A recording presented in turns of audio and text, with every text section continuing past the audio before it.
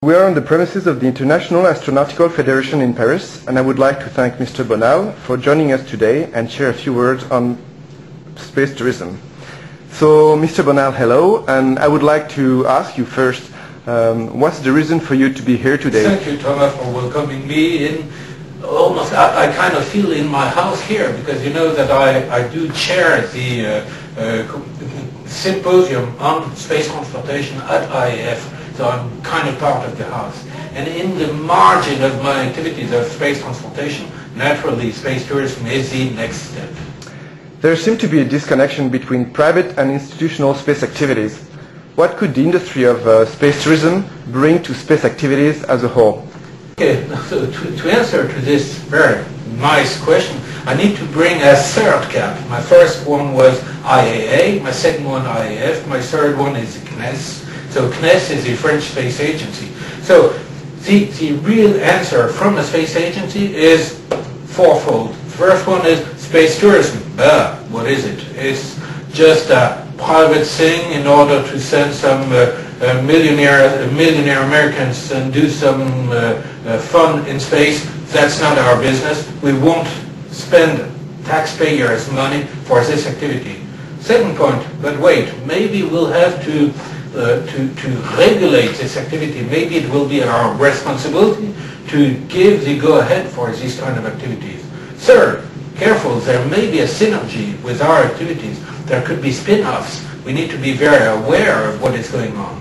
Fourth, well, let's admit it's fun. So that's why we follow it.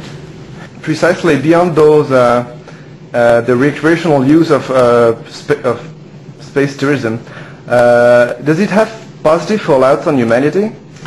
Very frankly, right now, no. Right now, what is it? It's just you take a small plane, kind of BizJet plane size of stuff, you put 2, 3, 4 passengers, you just make a zoom at 100 or 120 kilometer altitude, just at the border of space, you come back, there is nothing to be gained today. But what about tomorrow? And this is the main question mark.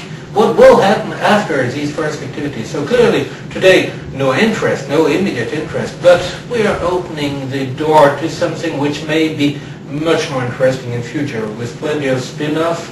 Maybe we'll go one day from point A to point B with this kind of activity. Maybe there can be some homeland security activities linked to this.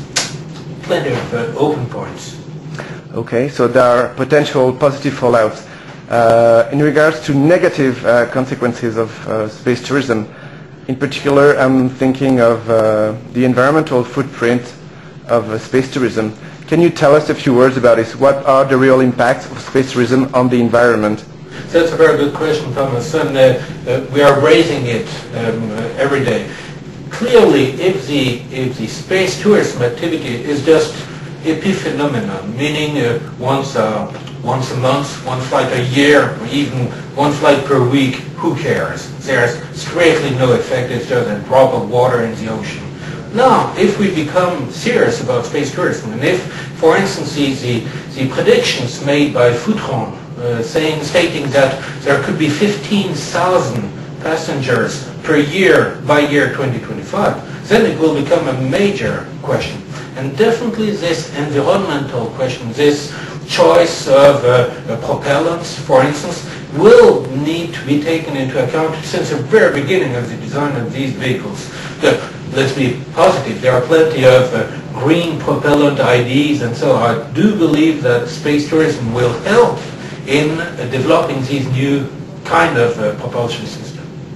And in your opinion, do you think there are other obstacles to the bloom of space tourism? One of the key point will be how will this activity pass the first years? Okay, what is the situation today? It has not started yet. We've had the 2 victory flights of Spaceship One in 2004 above the border, and nothing yet. So how will it start? How often will they fly?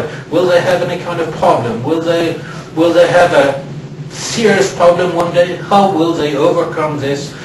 If the thing is grabbing correctly and getting a good tempo, then it will be very positive. But the crucial thing will be the 10 first years in terms of business plans, return over investment, risk analysis, stability of the market, and so on. All these are fascinating topics which are completely in the blue today.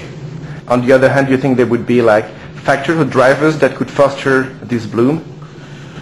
Yes, definitely.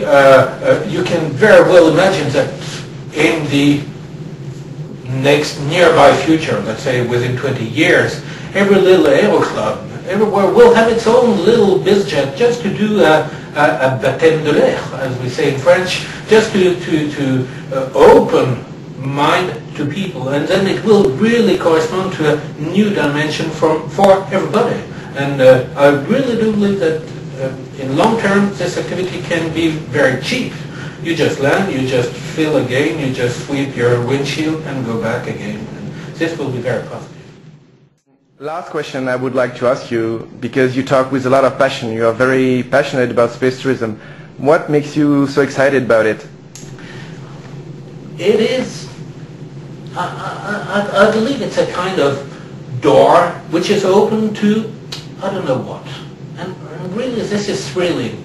I tend to think that today we are in the years of Santos Dumont. Santos Dumont, who very close to here was just taking his small first plane and doing 1 kilometer from point A, coming back to point A, and everybody thought, but that's good, what is the use of it there? He's polluting, there's no interest, he's going to get killed, and but he kept singing, well, there must be something behind. And I have exactly the same feeling with this activity of space tourism, or more generally, private human access to space. It is, it can be, it may be, I hope it will be, an open door to something new, something really thrilling.